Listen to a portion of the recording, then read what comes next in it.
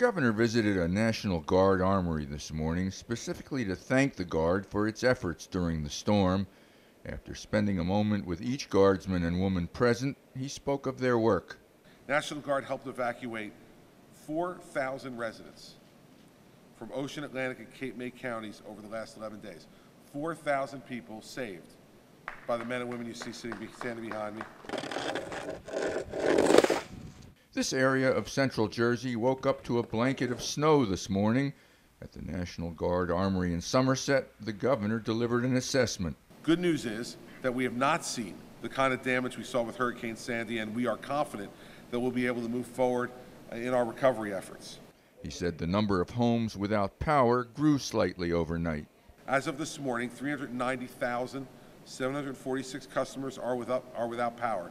That's up about 19,000 from yesterday. Approximately 222,000 of the outages are from Sandy. 167,000 of the outages are from the nor'easter.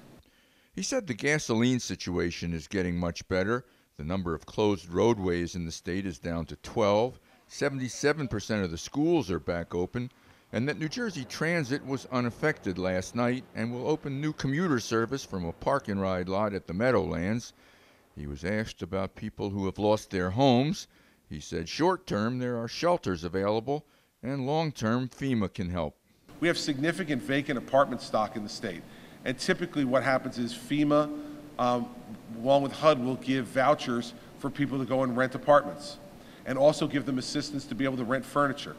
He also praised the work of the utility industry and said while New Jersey is still in the recovery phase, the rebuilding phase can start next week.